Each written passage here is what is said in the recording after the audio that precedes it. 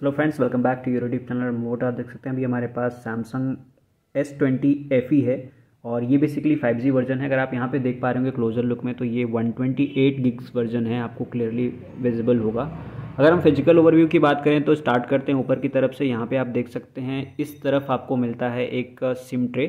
यहाँ पे आपको सेकेंडरी माइक मिलता है नॉइज़ कैंसिलेशन के लिए। इस साइड आप देखेंगे तो यहाँ वॉल्यूम रॉकर का प्लेसमेंट है और यहीं पे आपको पावर बटन का इस्तेमाल किया गया। अगर आप देखेंगे ध्यान से तो थोड़ा सा एक अलग डिज़ाइन एलिमेंट देने का कोशिश किया गया है, थोड़ा सा प्रीमियमनेस ऐड करने के लिए।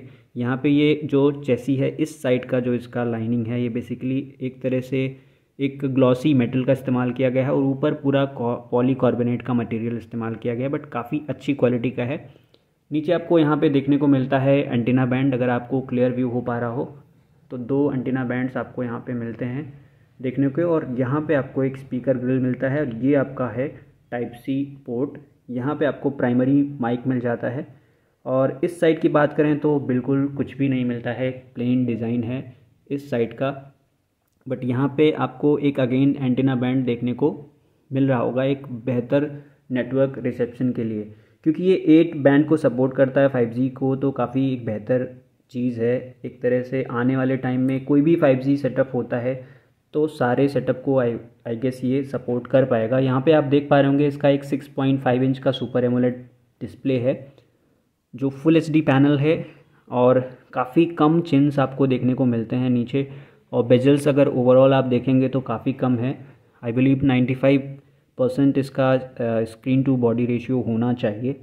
अगर हम अंदर इसके सॉफ्टवेयर में इंटर करें तो आप देख सकते हैं यहाँ पे आपको दिख रहा होगा कि अभी ये जो सिक्योरिटी पैच है इसको लेटेस्ट नवंबर का सिक्योरिटी पैच मिल चुका है। आई गेस अभी आपको क्लियर व्यू मिल पा रहा होगा। ये 128 GB स्टोरेज में आपको रफली 123 के अप्रॉक्सीमेट आपको फ्री मिलता है इन फर्स्ट टाइम यूजेस में।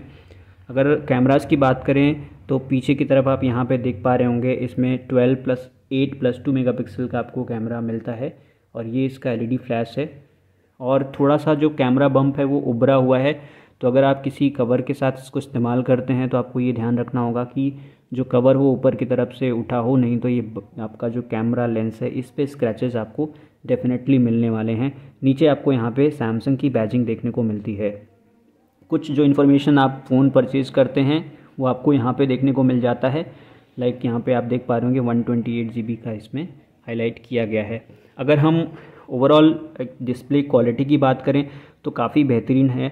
और अगर क्लियरिटी आपको दिखाएं तो हमें आपको एक यहाँ पे 4K वीडियो प्ले करके दिखा दे रहे हैं।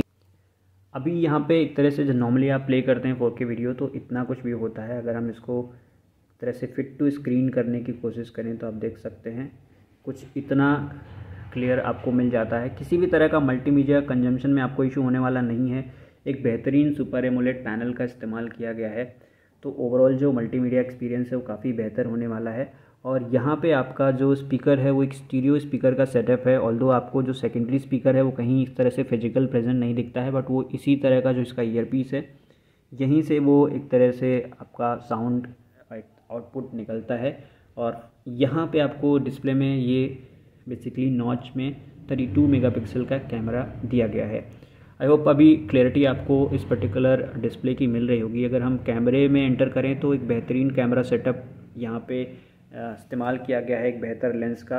अगर हम एक पिक्चर आपको लेकर के कैप्चर करके दिखाने की कोशिश करें तो कुछ इस तरह से आप देख सकते हैं ये इसका मेन कैमरा है। अगर हम इसमें वाइड एंगल में जाते हैं तो कुछ इतना एरिया एक्स्ट्रा बढ़ जाता है और वहीं पे अगर एक 3x जूम में जाएंगे तो कुछ इतना जूम हो जाता है ये। अगर कलर का आइडिया आपको लगना हो तो आप देख सकते हैं कुछ इस तरह से एक ऑब्जेक्ट की हेल्प से हम आपको क्लियरली दिखा दे रहे हैं कि कैसा आपको यहाँ पे कैमरा क्वालिटी मिलता है। अगर पिक्चर्स को आप एक बार फिर से जूम करके देखेंगे तो क्लैरिटी काफ़ी बेहतरीन है। I will say in camera it is one of the best possible device जो आपको यहाँ पे देखने को मिल रहा है। बेहतरीन सेटअप है। यहाँ पे आप देख पा रहे होंगे जो टेक्स्ट हैं काफ़ी क्लियरली विजिबल हैं और सिंगल टेक फीचर वगैरह आप देख पा रहे होंगे जो सैमसंग के यूज़र इंटरफेस में मिलता है वो सब कुछ यहाँ पे आपको देखने को मिलता है। अगर यहाँ डिटेल में जाएंगे तो आप देख सकते हैं कुछ इतने मोड्स आपको मिल जाते हैं। यहाँ पे आपको प्रो मोड भी मिलता है, आप मैनुअली इसको इस्तेमाल कर पाएंगे। पोर्ट्रेट भी है, स्लोमो भी है, प्रो वीडियो का भी सेटअप है, हाइपर लैप्स भी मिलता है, स्लो मोशन भी मिलता है, आपको पोर्ट्रेट वीडियोस भी ऑप्शन मिल जाता है। तो बेहतर चीज़ है, एक वीडियो में आपको कहीं से भी कोई इशू नहीं होगा और इसमें आपको EIS का भी सपोर्ट मिलता है।